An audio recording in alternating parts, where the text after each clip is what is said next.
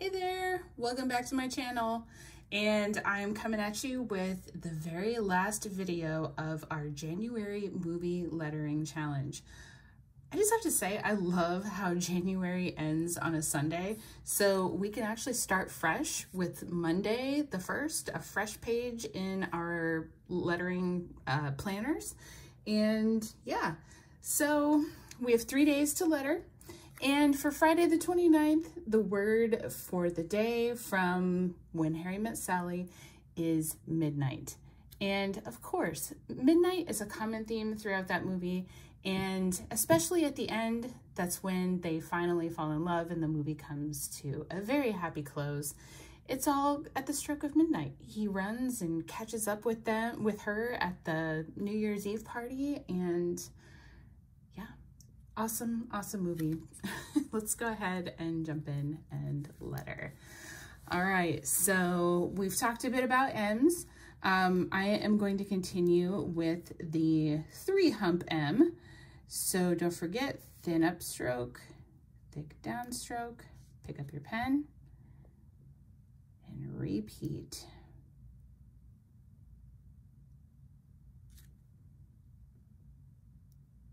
And we did those I's last week, so just a nice, simple, thick downstroke. D's, so don't forget, we're making the O's. Loop that up.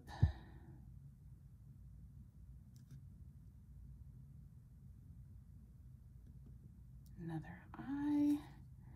G's again, play into that O stroke.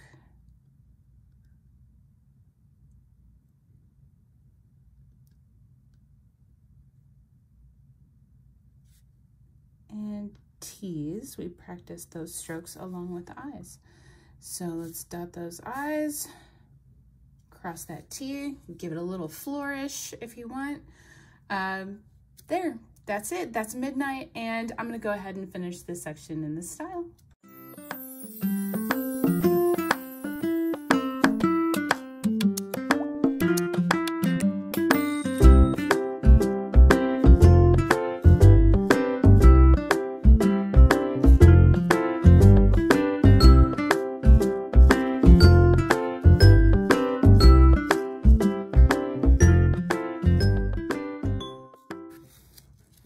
Okay, that is it for midnight, and that brings us to our bonus row. And for the bonus row, let's go ahead and do some more practice with our capital letters. And if you are new here, I have a slightly different style for my preferred capital M, and I will go ahead and demonstrate that for you. So for the capital M, I like to do a thin upstroke, loop it around, thick downstroke, and then repeat. Thin up, loop it, thick down. And there you go. Fix that kind of weak stroke there. So again, with capital letters, it is up to you if you want to connect them to the neighboring lowercase letter. You don't have to. This is drawing. It's not necessarily strictly just about handwriting rules that you learned in school. You can make the rules here. In this case, I normally don't connect them. I think I'm actually going to. So I started a little upstroke here, and then we'll go into our I. So nice thick downstroke.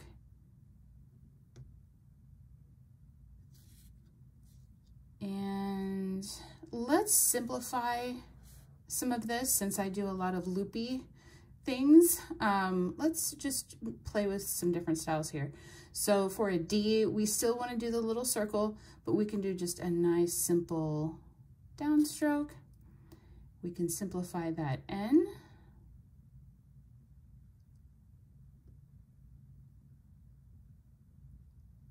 I.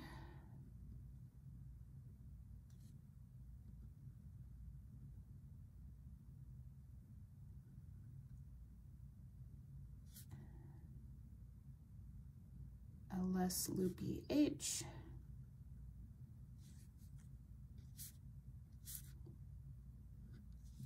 And instead of a swirly little T there, I will keep it simple.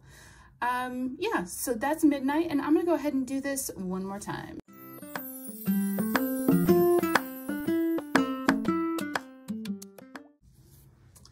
Okay, that wraps it up for Friday the 29th, and hold on just one second for Saturday the 30th. All right, welcome back, and it is time to letter Saturday the 30th, and I have switched back to my orange Tombow Fude pen. What I was using yesterday was, or for yesterday's word, was my black Tombow Fude pen. I do have a few other types of pens that I'll eventually rotate in, but the Tombow Fude pen is my ultimate favorite, and I recommend it for, especially for beginners, but you know, with planners, we write in a lot of small spaces, and I think this is the easiest pen to do that. So let's jump in. For Saturday the 30th, we actually have a phrase, and that is last page. And if you remember from the movie, this is actually from the beginning of the movie.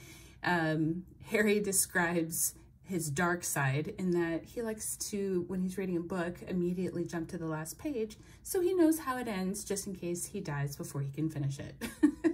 And this one always makes me laugh because I have to confess, not for the same reason, but I do the same thing just because I can't wait to find out how it ends. But without further delay, let's go ahead and get that lettered. So last page, now you have a choice with these lowercase L's of where you want to start it. You can start the lowercase L at the very bottom line, or you can start it somewhere in between. And I prefer to start mine somewhere in between. So I don't think I'm going to do it quite at the 9 o'clock. I think I'm going to take it maybe around the 8 o'clock. So nice, thin down, thin upstroke, thick down.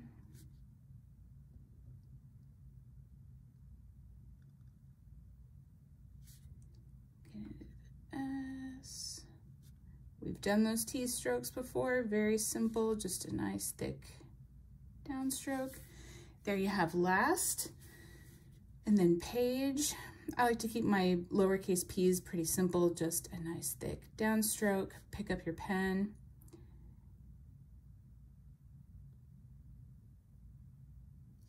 There you go. A. Don't forget to notice some of the similar strokes that you're doing from letter to letter. So the only difference between that A and that G is that the line extends down to hook that G. It's essentially identical strokes. So we did basically an O and then a thick downstroke. And there you have it. That is last page. And I'm going to go ahead and speed this up and finish this section.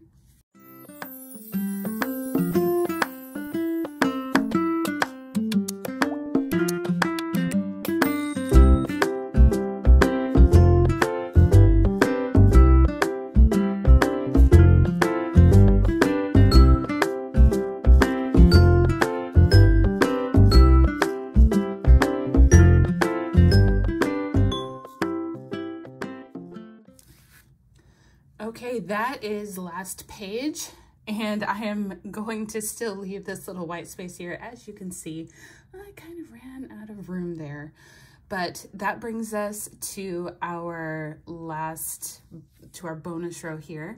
And let's see here, what do we want to do? Let's go ahead and play with our little writing, our smaller writing, and go ahead and half the space that we have here.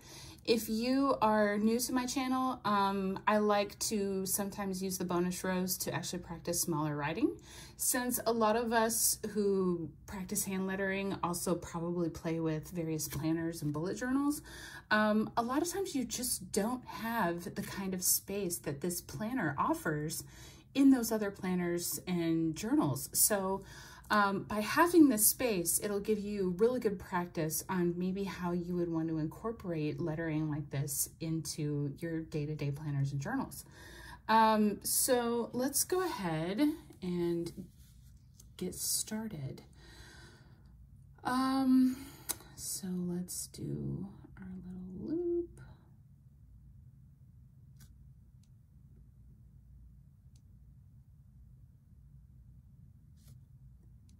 Smaller writing always throws me for a loop for just a second. You really have to change your thought process.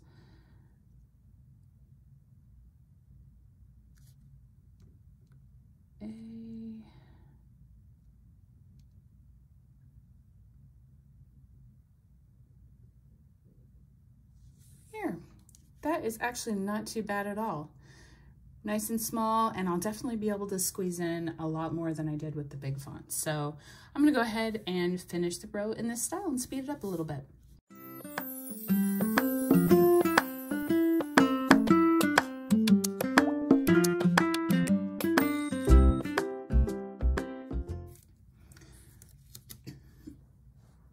Okay, that finishes the bonus row.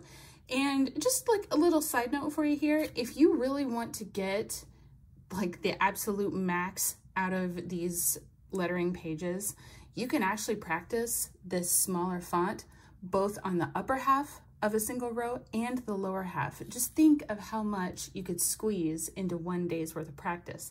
I don't know if I have the hand strength, honestly, but I thought I'd throw it out there as kind of a thought. So that wraps it up for Saturday the 30th, and hold on just one second and we will start Sunday the 31st. Okay, let's go ahead and get Sunday the 31st lettered. And the word for today might actually seem a little bit weird when you think about it. The word for today is Amanda.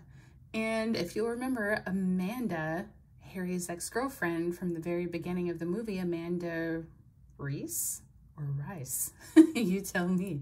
Amanda Reese is basically the reason they were together, you know. She kind of connected them and they hated each other, but if it wasn't for her, they would have never taken that awful road trip together and may have never actually gotten together. So thank you, Amanda Reese, right? So let's jump in and get this lettered. I have flipped back to my black Tombow Fude pen and let's do this. So since we have a name here, I will tell you, you make the rules here. If you don't want to capitalize the A in Amanda, you don't have to. I'm going to, but I keep my capital A's fairly simple. It's basically just a gigantic version of the lowercase a. So I just do a very large kind of oval here. Nice thick downstroke. I like to do those 3 hump M's.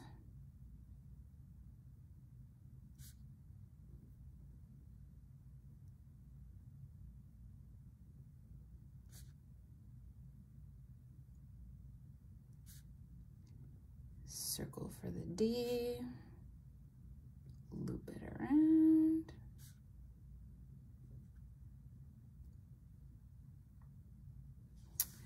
All right, that's it for Amanda. So this is a really good word to practice with your O strokes, and then even just the simple, you know, kind of upside down U with between the M's and the M and the N. So nice, easy word, and I'm gonna go ahead and speed up the rest while I finish this up.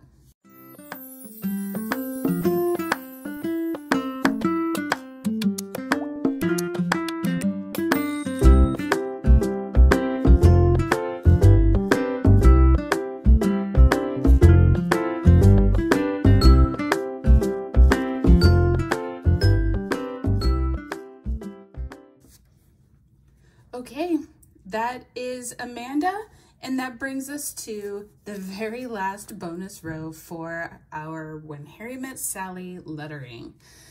And to wrap it up, I think we touched on this briefly in the last video. I think we are going to do another practice at bouncing the letter.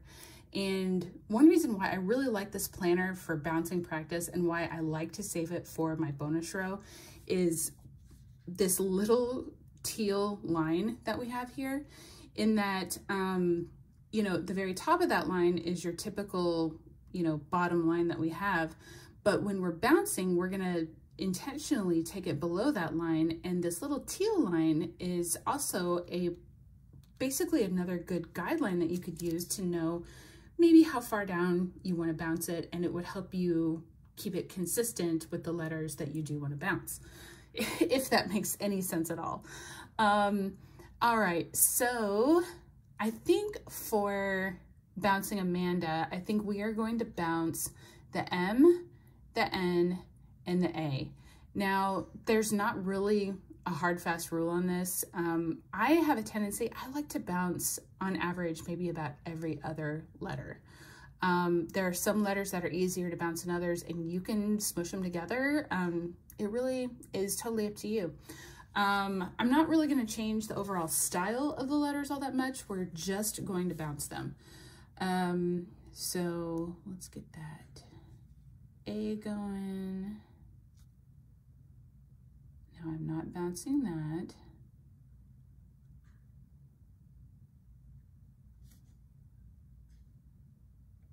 I'm going to bounce that.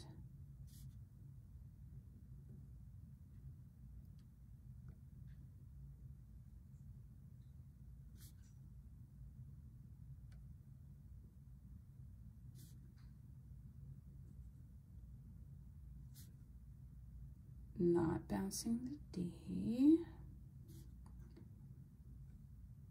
And I will bounce the A to finish it off. Yeah, that's not too bad.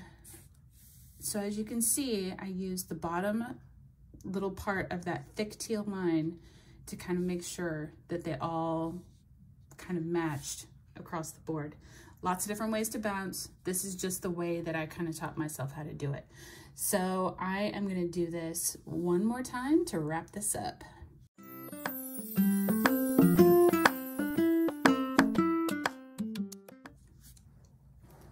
Okay, that's the bonus row, practicing our bounce writing. And that is it for January, but we have one more section to finish, and that is the weekly lettering that is in each one of these planners. And if you hold just 1 second, I'll be right back. Okay, I have switched back to my orange Fude pen because I love seeing the pattern of the black and another color. And let's dive in and see what our practice is today. So we are going over the letter A this time. And it says combine the O and the I strokes to create the letter A. These are two separate strokes to help control speed and pressure. It's actually kind of awesome, and I did not plan it this way, that we chose Amanda as the word yesterday, as that has 3 A's in it.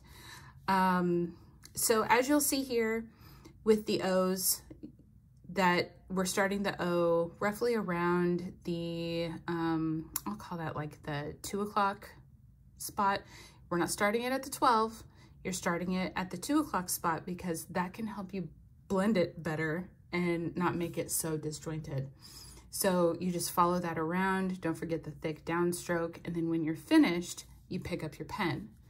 Then here you'll see, it's basically an I stroke, that you'll do a single line starting at that midline, a thick downstroke, finish it up just a little bit below where you started your stroke. And when those are combined, that makes the A. Pretty simple.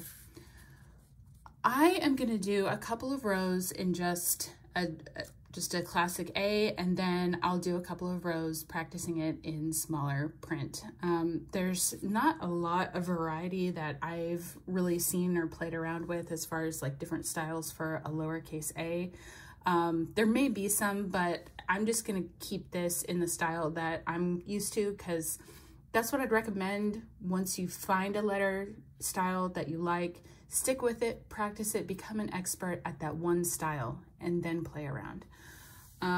So let's get it going here. So we are gonna do that O. So as you'll see, my connection is not quite perfect, but what's great about this is you're picking up your pen, you're doing multiple strokes, and you can cross over. When you do that, basically the eye stroke, you'll fix any little funny connections that you'll make. So thick downstroke. There you have it. Let's do it again. O. Hey, that's a good one. I. O.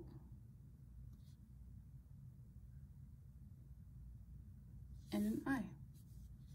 One more time. O. I. Yeah, I like the way that turned out. I'm gonna go ahead and finish this section. I like to fill my sections up. I know I could probably leave it at this, but I like to fill these sheets in, and I hope you'll go ahead and do it too.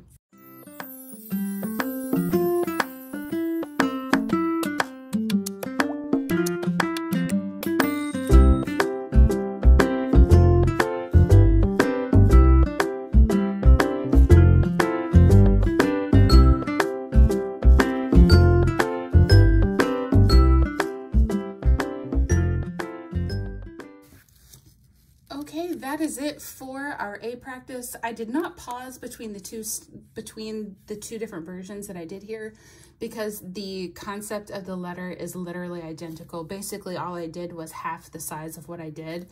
Basically, I just imagined a different little mid guideline there. Probably went a little bit above what the true halfway mark would be on that.